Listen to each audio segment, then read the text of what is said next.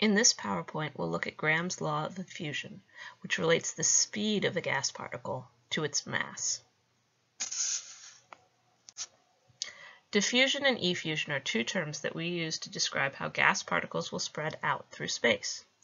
Diffusion is probably the term you are more familiar with. In diffusion, molecules simply spread out or disperse through space, moving from areas of high concentration to low concentration. If you've ever walked into a room and immediately noticed the smell of something that's located on the other side, you've noticed the process of diffusion. The gas molecules associated with the scent spread out from its source and disperse through space, moving from areas of high concentration to those of lower concentration. In this picture, the smoke particles make it easier to see how gas molecules spread out from a flame and disperse through space. Effusion, on the other hand, describes the movement of gas particles in a specialized laboratory situation used to measure the rate of gases. It's the escape of a gas through a pinhole into a vacuum. And here you see a diagram of an effusion setup with the movement of two gases represented by different colored spheres through a pinhole into a vacuum on the right-hand side. Now notice that there are more green spheres moving into the right side of the container than there are purple spheres. And this is because different gas particles move at different speeds. And the heavier a gas particle is, the slower it moves. This is the central idea behind Graham's law of effusion. Graham's law of effusion states that the rate of effusion of a gas is inversely proportional to the square root of its molar mass. So this is the mathematical statement of it, and this strange symbol here simply means proportional to. Now imagine increasing the molar mass of a gas particle, making it heavier. So that means increasing the value of the denominator of this fraction.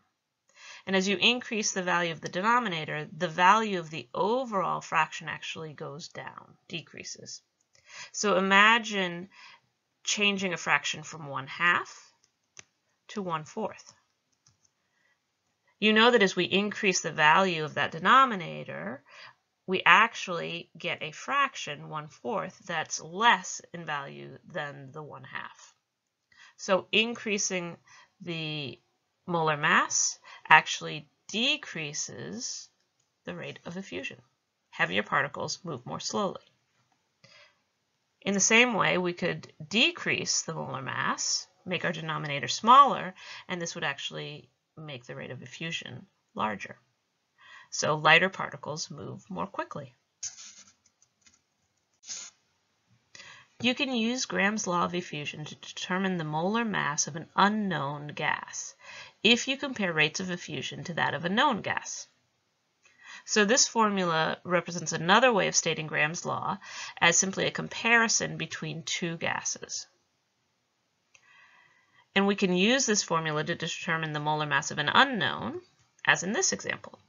Hydrogen gas effuses 8.97 times faster than an unknown gas.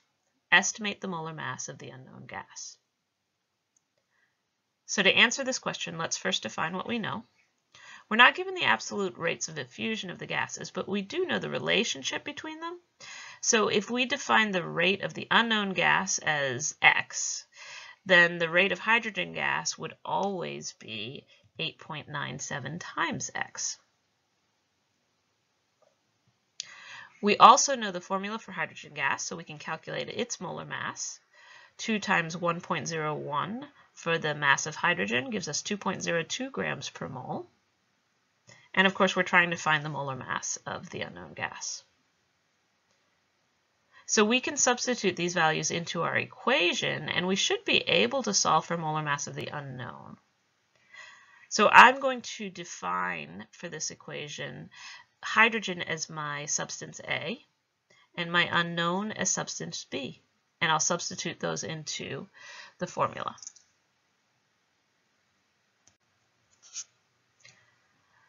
So notice that in the substituted formula, x will actually cancel itself out in the ratio on the left-hand side.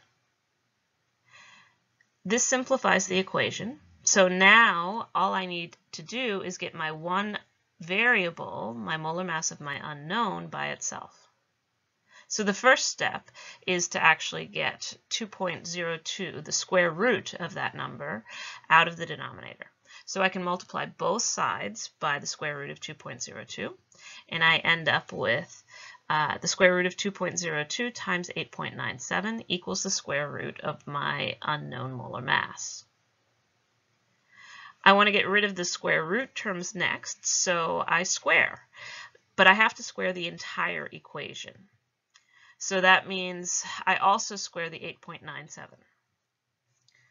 What this is going to give me, it's going to eliminate my square roots for the 2.02 and for the molar mass of my unknown, and it gives me 80.461 for the square of 8.97. So my molar mass of my unknown is 2.02 times 80.461, which equals 163 grams per mole. So in summary, Graham's law of effusion describes the rate of movement of gas particles.